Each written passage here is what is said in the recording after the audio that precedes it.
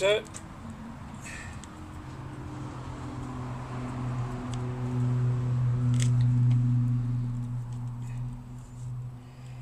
to bring out the detail of the woven thongs making up the back of the serpents,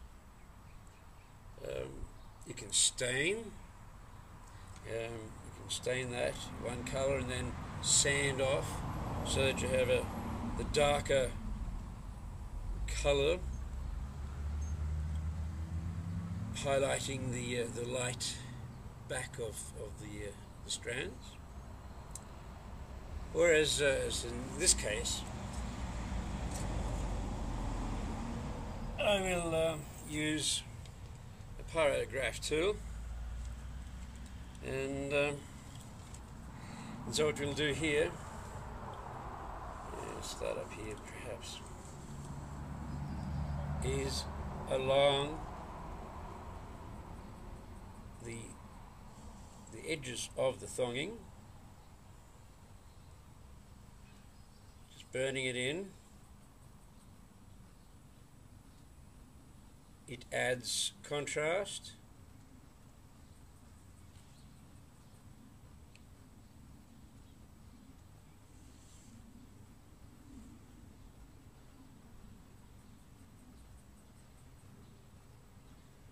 Given I won't be staining the serpent feature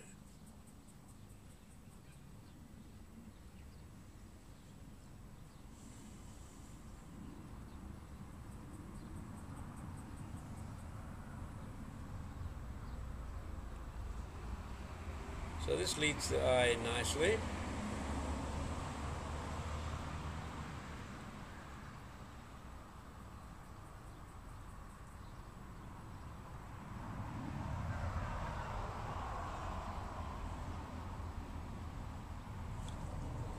And of course, if you go over and hit another part, that's easily rectified by a bit of sanding in the finishing aspect of it. So here we go. Just doing this little segment to give you a visual on how I go about all of this. Now, as always, with any artistic endeavour, the finished product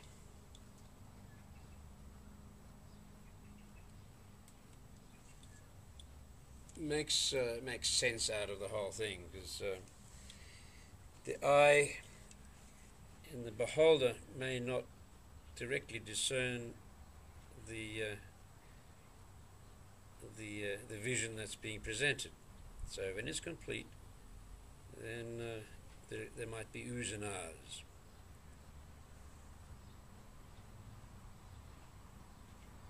Because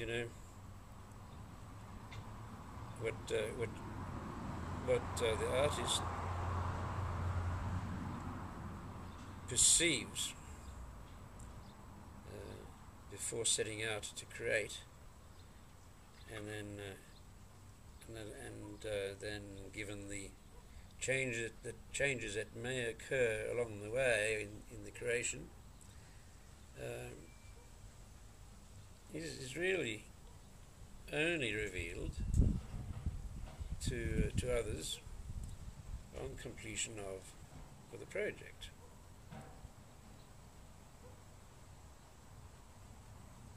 I mean to say one can visualize someone's concept, but until you see it, you wouldn't necessarily have pictured it coming out in the same way, because as we do the project, same project as each other, they're never the same, because our interpretations of it vary, like fingerprints from person to person. So there we have a commencement of it. Let's turn this off. I'll bring it forward.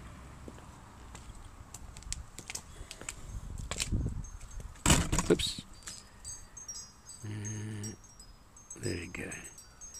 So now that bit of highlight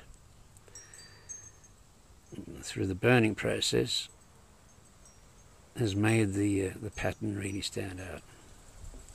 So the whole length of the walking stick treated like this, with negative spaces in the lozenges. Well, okay, so there are cats here and nothing there. Now I could fill it with various designs, but in this case the two cats, one on either rotation, is all that's called for. What I will do up here under the serpent's heads is put the monogram of the person for which this walking stick is intended. I haven't decided yet whether to carve it into as relief or burnt or in high relief. We'll see. Cheers.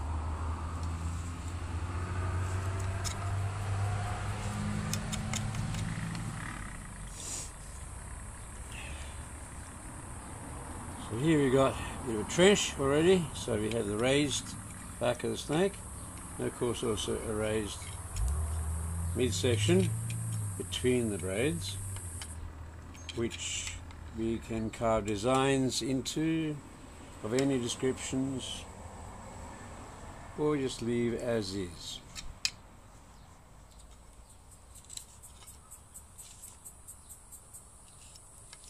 So you don't want to carve too deep into the wood, because there's a point where the structural integrity of the stick, the branch before it becomes a stick, is weakened. And bearing in mind that the object of this walking stick, or any walking stick, is to support the weight of a person to some extent between steps. So there we have a half decent sort of groove.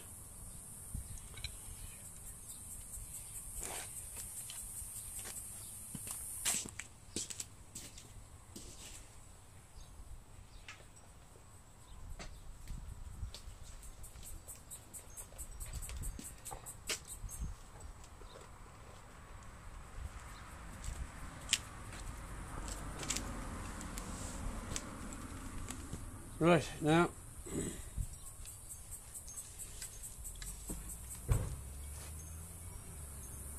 to ornament the back of the serpent,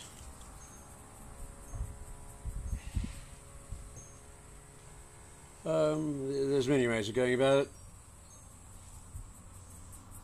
and I'm using the 3-strand-platt, the standard Viking period design. So to make it easier to see, the pencil on the dark isn't so easy and one can get lost. So using a black marker, then we decide on where we go over and under, like so. And the next one goes over there, under, and over and under.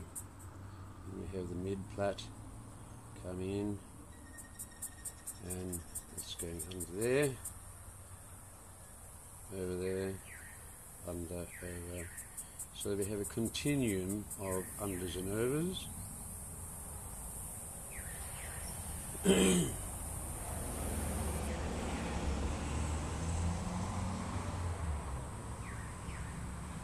So making sure that we actually remember what's what. So this is actually an over, there's under, so there's over.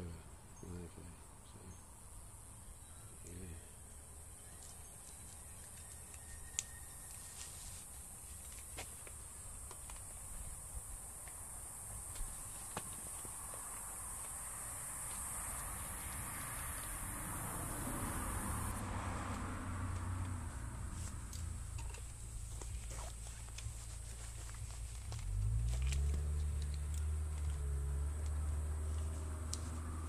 So using our ore carving blade, remembering it's got two bits to it, fatter, longer blade, smaller detailer. We'll use the small one for this, just to get started. So to start the process, if we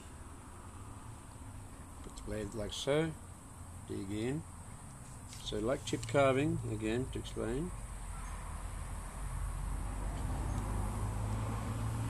slice along, and then you lift that,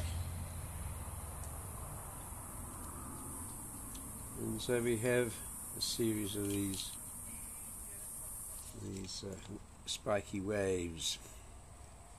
Now the spike that is at the tip of these, you can round off if you need to have a gentler flow to the pattern.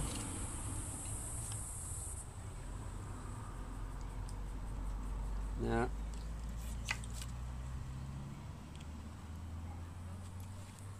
of course, all these carved bits get sanded later, and so then you'll find that the sharp bits will soften, or the apex will be rounded off. Okay, so we'll do the same thing on this side.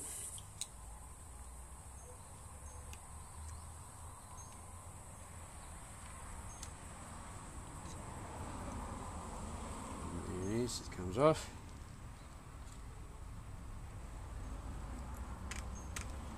Now, one pass will give you a, depending on the wood, a half decent depth of cut. If you need to go deeper, well, make a second pass, or as many passes as you need.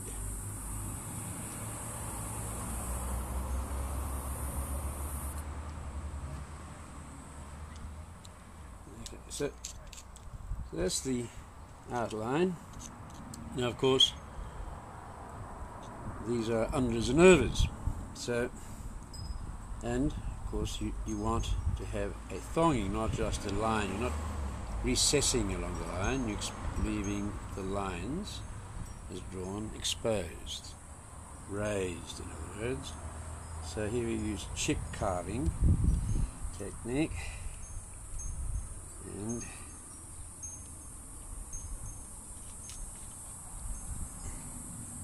making sure that we just deep enough, not too deep.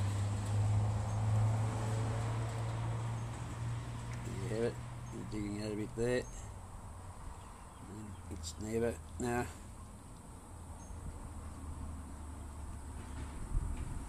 It's an idea to just chip out the dead spaces, that is to say, the spaces in between the raised thonging first, so you have a easier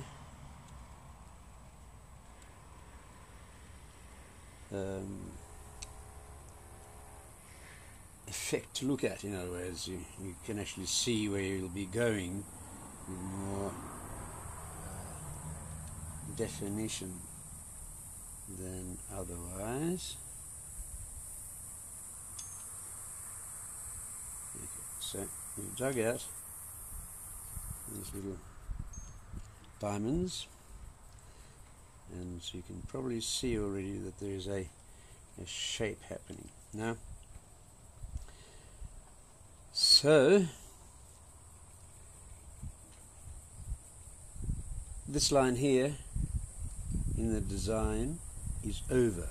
So to clarify that, we'll gouge out a section up the top here as well. And, now, so this goes over, and so we'll just chip a bit in there and draw the line along here, and so you can see now that that's already raised. So we'll do that along each. It's a repeat pattern.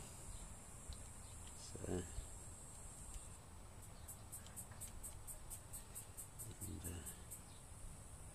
in there.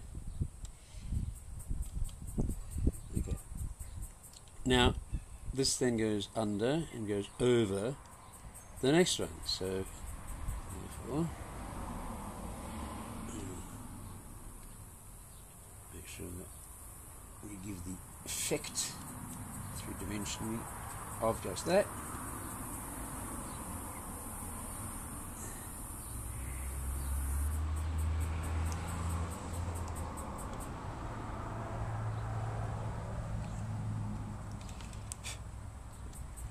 So it probably is a bit messy right now for you to see, but once I work it a bit more, you'll see that this part goes over that section, goes under, and then goes over here. So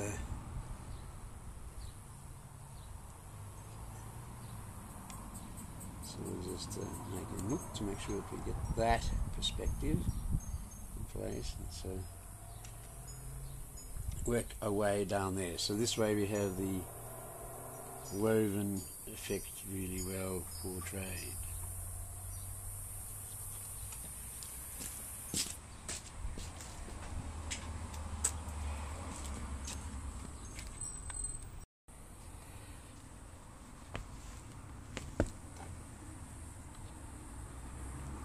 So here we are.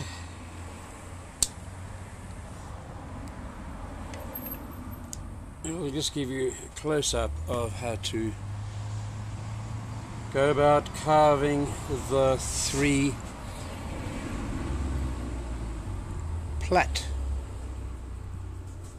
the three-prong plait.